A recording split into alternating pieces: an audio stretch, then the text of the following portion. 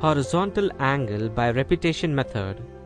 Let us see how theodolite is used for measurement of horizontal angle by repetition method.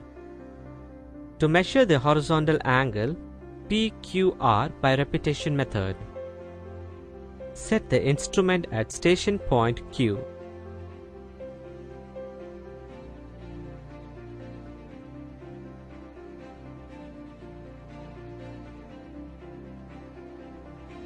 Adjust the plate screw to move the theodolite horizontally.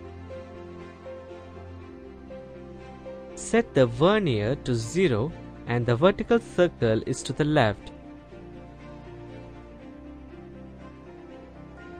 Sight the station P. Rotate the instrument clockwise about the inner axis to bisect the point R. Repeat the process until the angle is repeated number of times, that is minimum 3. Change phase and make 3 more repetitions. The average horizontal angle is then obtained by taking the mean of the two readings with different phases.